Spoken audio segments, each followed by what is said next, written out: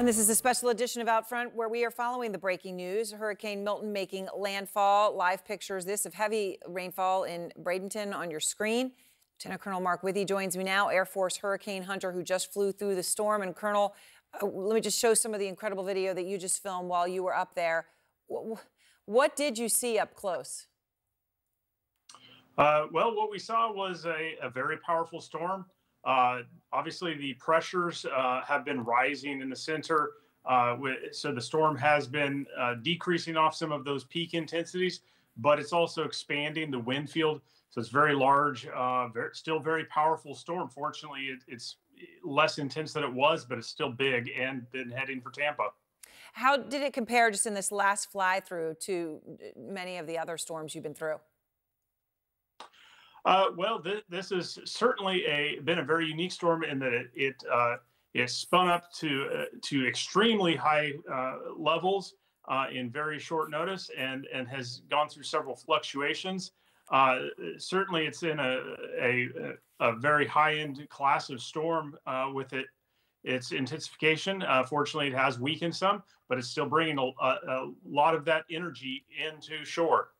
You know, we were talking about how there had been a drone footage a little bit out, and I know you saw this of close to 30-foot waves, and that was, miles out from the eye wall. What is it like when you're up there and you sort of were able to look down and see the power of a storm like this when it's out in the open ocean or in the open Gulf, as it was in this case, to see waves like that? Well, it's very impressive to see the power of these storms to generate those waves. Oftentimes, when we're in the going through the inner bands of the storm, we can't actually see the surface, but out at the periphery, we can still see those enormous waves that are being generated.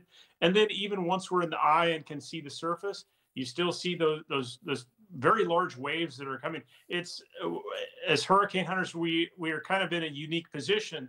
Yeah. Because we can see the storm from the air, and we're also not being directly affected by it like those folks on the ground. So it's a very unique and special perspective that we have when we're out there flying to gather the data for the National Hurricane Center. Well, the data that makes all the difference for people on the ground, but as you said, so unique and special. And Colonel, I appreciate your time. Thank you very much. As that eye wall is hitting land on the coast of Florida, you have heard every official, every meteorologist talk about this storm, how historic it is, and that storm surge that Florida is facing right now, that those waters are rising as we speak. The scale, hard to imagine. One official describing it as the ocean coming into your living room. Well, that gives you an image, but what is it? Our Jason Carroll has an incredible demonstration of it. So just what are we about to see, Jason?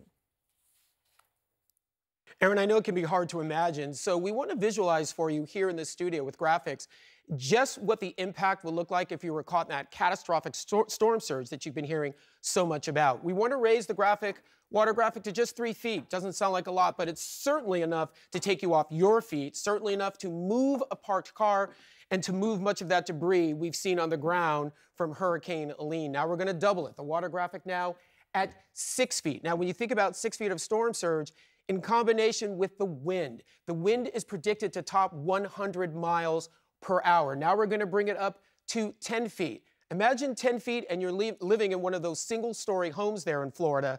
Your only course of action under this type of condition might be to get on your roof and hold on and hope that someone can come and save you. This is why emergency officials have been saying for so long, for so many days, to get out. Because under this type of dire situation, these type of dire predictions, your chances of survival are very, very low. Aaron? All right, Jason, thank you very much. Very low. And just to think about that North Carolina family, they did get to their roof, right? And the mother had to watch her child die as that child was taken away by the floodwaters. Boris Sanchez is in Tampa. That rare extreme wind warning already, in fact, catastrophic flooding happening already. Boris, in areas near you, what are you seeing? Yeah, Aaron, we actually had to move the previous position that we were in less than an hour ago. It was right on the coast with Tampa Bay, and it was just way, way too intense. The rain was just coming sideways at us. The waves were getting closer and closer, so we moved to an area further inland. And this is just Tampa proper, just outside where the bay is by a couple of miles or so. The wind here is picking up. The rain is also coming down. We've seen about 6 inches of rain since this storm started coming in. That is expected to accumulate up to 5 to 8 inches more. So we will almost certainly see flooding in the Tampa Bay area. And on top of that, obviously, we're talking about the storm surge for coastal areas. It's predicted to be anywhere between 8 to 12 feet. We already started seeing, as I noted before, some of those waves coming in. In this part of the neighborhood, things are relatively quiet. We saw some residents walking through the neighborhood, obviously going against what officials have been suggesting, that folks shelter in place and stay inside. As you can see behind me, several of these businesses have been boarded up. I'm seeing sandbags as well. It is just starting to create serious problems here in Tampa. There were streets that were difficult to access as we were driving away from the location where we were earlier.